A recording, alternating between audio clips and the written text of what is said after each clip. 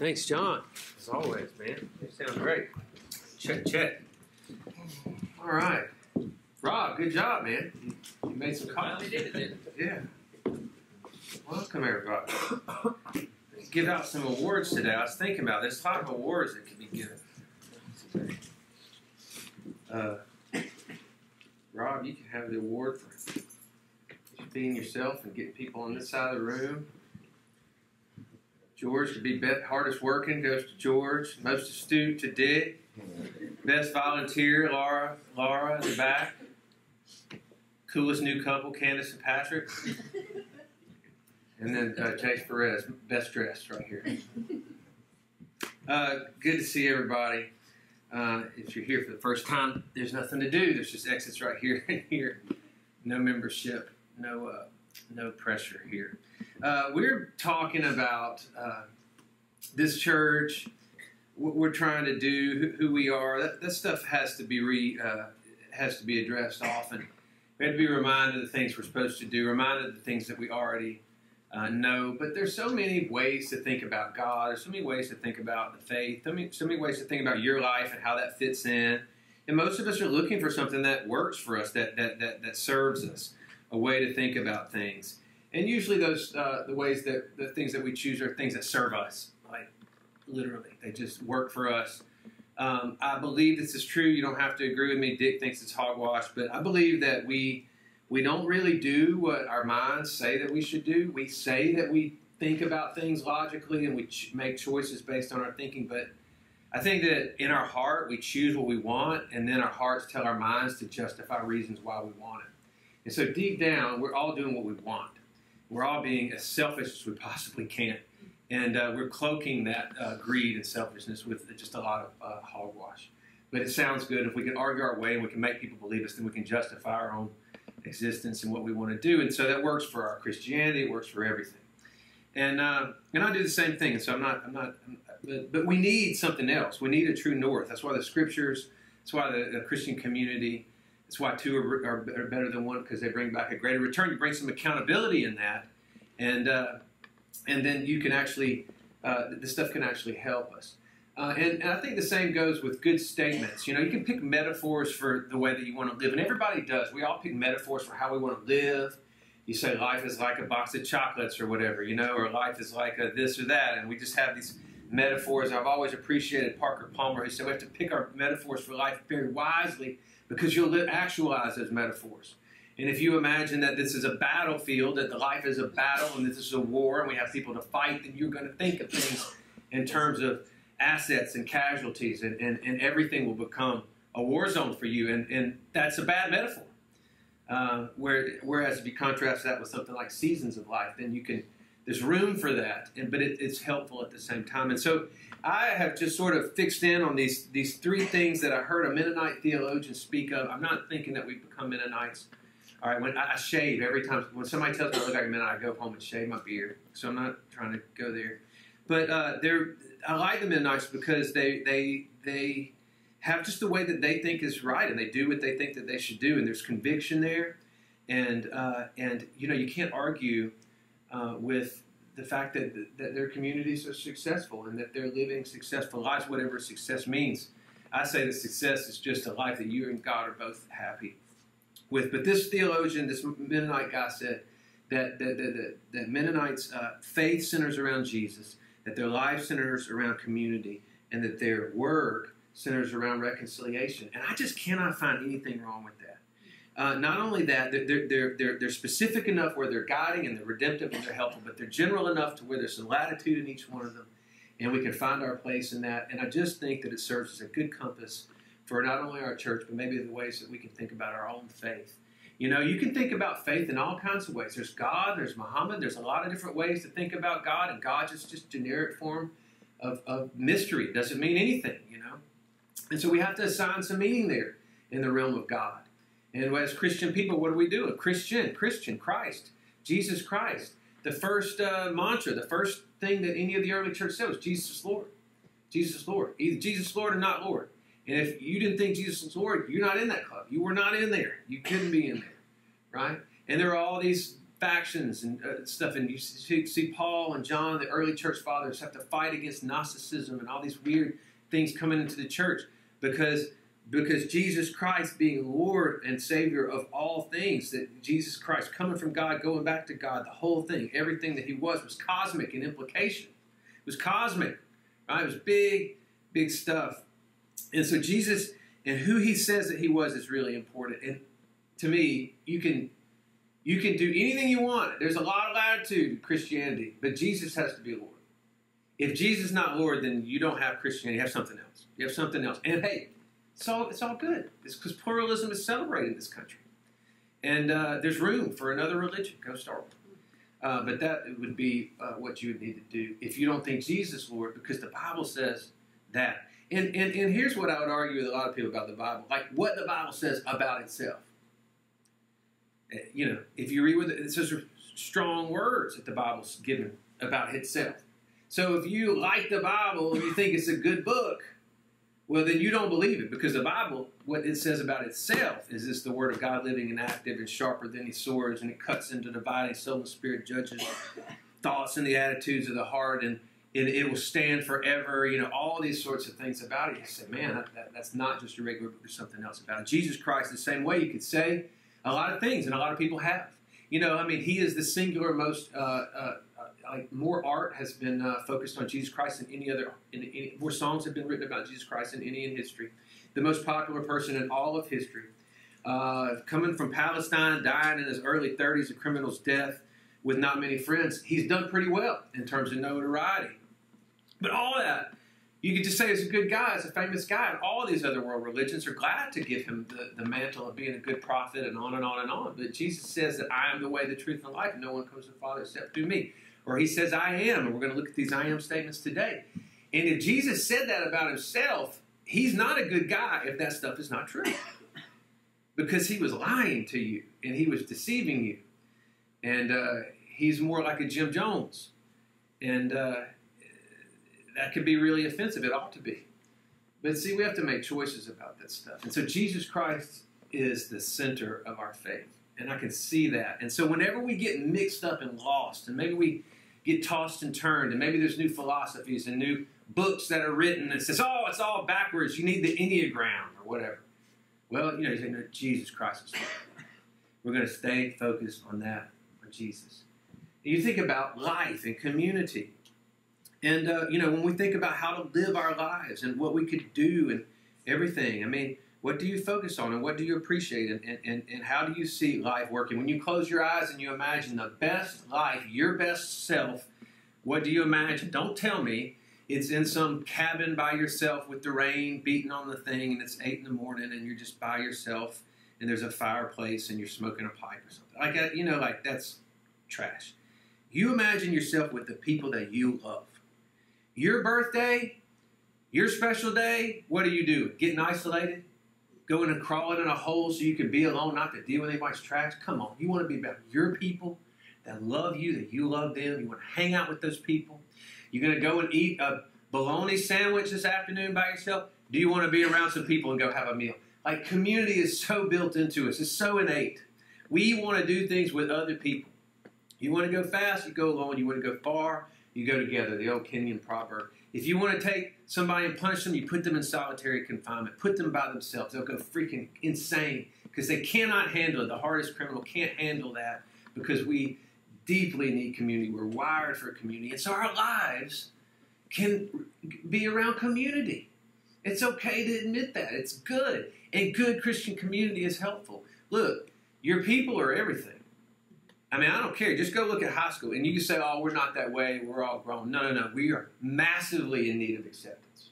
In fact, I think if there's anything at the human base level need that trumps everything else, yeah, you got food and covering. Yeah, you don't want to walk out naked. And yeah, you're going to be hungry today. And if you're hungry today, you're going to not be able to think about anything else except being hungry. But after that, you're going to be lonely and you're not going to be able to think about anything else but being lonely. And we need human beings. We need human people around us. We need community. It's okay to be that way. But Christian community is good, friends. Christian community builds you up. Other community builds you down. Go look at a high school anywhere you want to.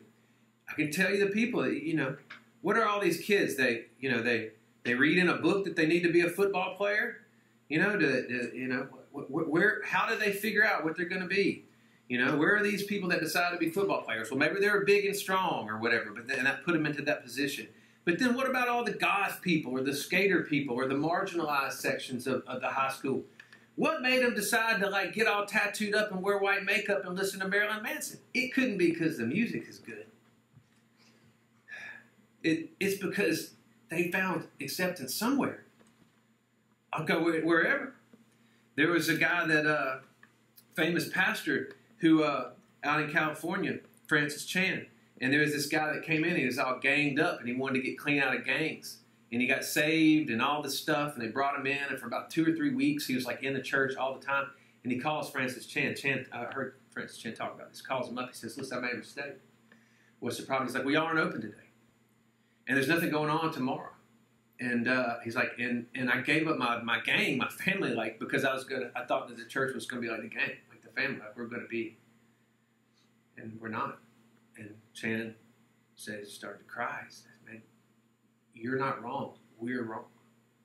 This guy needed the community, and the church was just full of crap.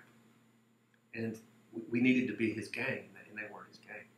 And so community ought to be. I really can't see it. At the center of our lives, I see community working its way out. And I see the opposite of that being isolationism, walking around being by yourself. And who would have an interest in us being all alone, just in our own feelings, in our own worlds? And, it's not God.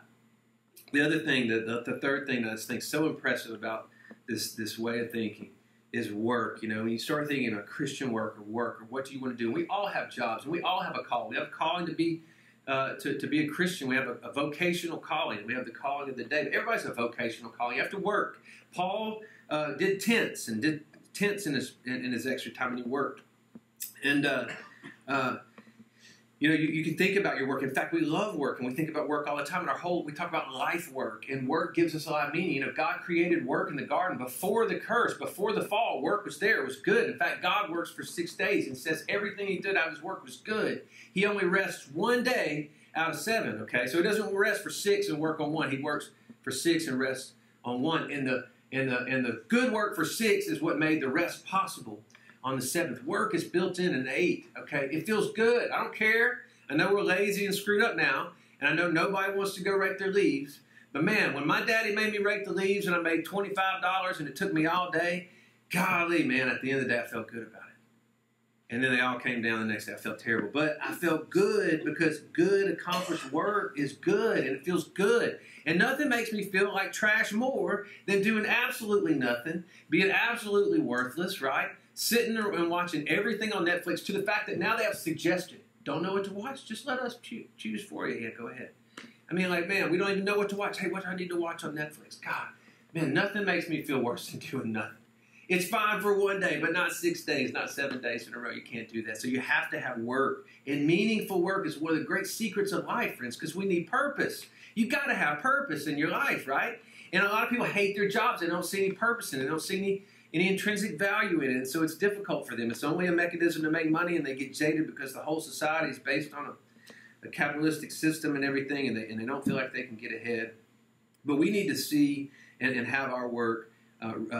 We need to see that change. We need to find joy in the work. We need to find Jesus in the work. We need to find work that's meaningful, something. And that's a hard thing. And you can read books. There's like What Color Is Your Parachute? 1,000 books you can read on vocational choice. But what about Christian work? And what about as a church, what kind of work should we do? And as Christian peoples, what unique offerings could we bring to the world, okay? And I think these Mennonites are right. If you're going to pick a type of work, reconciliatory work would be the most Christian, would be the most bent towards the heart of God. Because, you can't be forgiven. You got to be forgiven in order to know what it means to forgive. And he who's been forgiven much loves much. And a lot of these lessons the world's never known.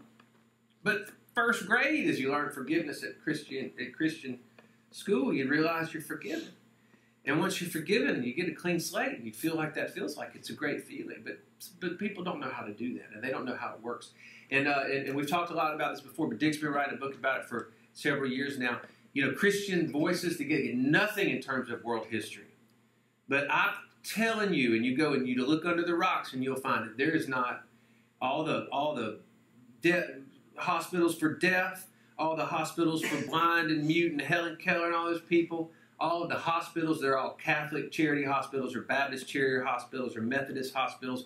All of the healthcare, most of all the technology we have, most of our democratic form of governance. You could just go on and on and on and on. It's all based on the altruistic willingness of Christian people who are led by Jesus Christ to do things that were selfless. There was nothing about it that got them anything. Go look at where Henry Nouwen worked. It was a hospital for the mentally handicapped. Fully mentally handicapped people. These people could do nothing for themselves. The world says, "Don't give a damn about you. Let's just euthanize you people. You don't mean anything." But Christian people had to come in and say, no, these are precious people. They're made in the image of God. They're important. That was a new thing. And today it just sounds like it's American or whatever, but it's not. It came from Christianity. And equality came from your New Testament, where it says, in Jesus Christ there's neither Jew nor Greek, slave nor free, male nor female. Crazy revolutionary idea in first century. Now it seems regular to us, but our country happens to be built on Christian principles, and so we take it for granted. And today, all these people are telling you that Christianity is nothing but a bunch of killjoys, nothing but a bunch of Republicans or whatever that just want to take away rights. And we have this huge war being fought. But it took Christian people working. And it took Christian people being influenced by the Holy Spirit to do things that way.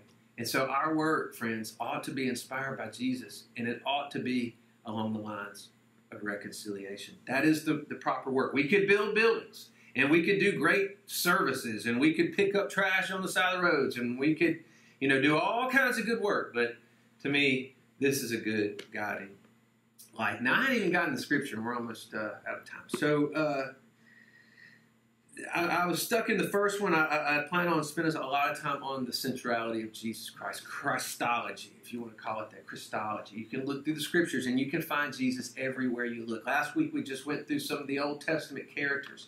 In fact, just about every Old Testament character that you studied in Sunday school growing up is a Christ figure.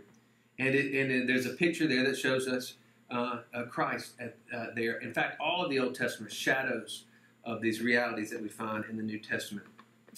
In the book of John, John wants to be like Genesis. The guy that wrote it, he wanted it to sound like Genesis in the beginning. You go and look at Genesis and you parallel John and Genesis, and they seem really similar. And John crafted this whole book, and he wanted us to understand certain things about Jesus. He did it in this real special way. Matthew, Mark, Luke are called synoptic gospels, and they're all based on the same sources and everything. You can go and you look and find that Mark was the source for Luke and Matthew, etc., and they've got some other sources over here. But John is entirely different, written entirely different, doesn't have the same stuff in it, none of the same sources, got all these long sermons that Jesus gives, all these beloved passages that we appreciate about that Jesus said that come from the book of John. John was apparently the beloved disciple, the closest to Jesus. And so if you're going to ask somebody who's dead or not here anymore about that person's life, who would you ask? Their best friend would know a whole lot about them. And so we get this sense that this deeper view into the heart of Jesus through the book of John. And John, like any other author, he puts little literary devices in and little clues in so that you'll be enticed and you'll like what you see, and you'll compare notes and you'll see stuff, and it was supposed to be this sort of experience where you realize who Jesus is. And so in John, there's all these little specific things. And one of there's 7 like miracles, for instance, in the book of John. There's 7 of them. And 7 is like the complete number too. So that's all important. So there's 7 special miracles. And there's 7 I am statements. And the I am statements come from the Old Testament. And it's sort of this thing. And in Exodus 3:14, remember Moses, there's a burning bush. And he says, "Who are you?" He says, "I am who I am." And I told a joke about that once. Didn't go well. Anyway, yeah, the HR liked it. They wanted to hear about it. It was so good. So I am who I am. And I even heard a song about that. Vampire Weekend's got a song about that, where the guy's so mad because he wants to know God, and God doesn't give him much. Just I am what I am. And he's like, who can live that way? How can we? What is that? It's not personal. but it's filled with mystery, and there's a lot of books written about what I am, that I am means. But to me, it is this sort of was, is, and will be, this sort of all-encompassing, non-changing being. And you could fill in the blank. I am everything. I am what? I am all of it. I'm the creator. I'm the beginning and the end. He didn't say all that there, but the introductory statement in Exodus 3:14 was, I am what I am. And Jesus says, I am the same way. And when he was saying that in the first century, especially to a bunch of Pharisees, they knew what he meant. He meant, I am God. And this is basically saying, I am God. I am God. I am what I am. I am who I am. I was, and I am, and I will be. And he explains himself in different ways. And so there's 7 I am statements in the book of John, and they're all supposed to be pointing to Jesus being the central figure in all things. Okay, we'll go through them real quick because we only have like 5 minutes left, and you can go do your homework and just eat the chicken and spit out the bones. All right, first one, I am the bread of life. John 6, the first one, Jesus declared, I am the bread of life. Whoever comes to me will never go hungry. Whoever believes in me will never be thirsty. Bread was always reckoned with the word of God. Man should not live by bread alone, but by every word that comes from the mouth of God. And bread from heaven came down, manna. They got a little bit, just enough for the day, each day, right? And so what was he saying? The sustenance, your sustenance doesn't come from the meals you're eating. Your real sustenance, spiritual food. And what is that spiritual food? And where does it go? And how can anyone minister to the human heart? God does miracles every day because he touches the human heart. Jesus says, I am the bread of life. He who feeds on me will live because of me. I don't miss meals, do you? I know if I do miss a meal. But do we think about Jesus that way? Do we connect with him as we would meals?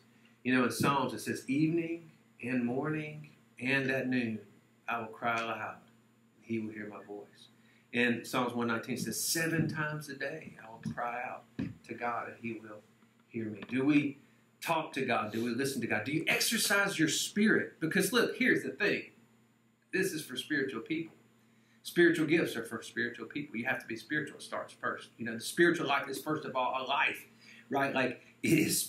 And so you have a spirit, but if you don't exercise that spirit, then you might as well not have one. And how do you exercise your spirit? The same way you exercise your body. You don't have to go run a marathon this afternoon, but you ought to go walk around the block at least. Do something. Do something. Pray. Do you have a fixed time where you pray and eat the bread of life? Jesus says, I'm the bread of life. Second one is light of the world. 8:12, when Jesus spoke again, the people said, I'm the light of the world. Whoever follows me will never walk in darkness, but will have the light of life. If you read the verse before and the context around here, there's a lot about witness. The Pharisees said, you say you're the light of the world. You're saying I am God. You're saying you're the light of the world, but you're your own witness, and that's not valid. And light doesn't need a witness, does it? Like the light doesn't turn on and somebody has to label it and say, hey, light has shone. Can you see? No, the light is on. You can see. Obviously, there's a source. The sun comes up. The light's shown. The light is a witness unto itself. You don't have to be like, oh, there's light here. There must be evidence around here that the sun's shining. No, it's like obvious. And Jesus says, I am the light of the world. I don't need a witness. I don't need a witness. I illuminate everything, right? Everything. And in him, there's no darkness at all. Jesus is likening himself to that. A beautiful picture. The third one, the door. So Jesus says, yeah, truly, truly, I'm the door of the sheep. Now, it's inanimate. You have to think about what's around that door. And a door can shut you out, or it can open it up and let you in, and that can seem weird to us. But he talks in the context of shepherds here. And, a shepherd's house was connected to the sheep pen.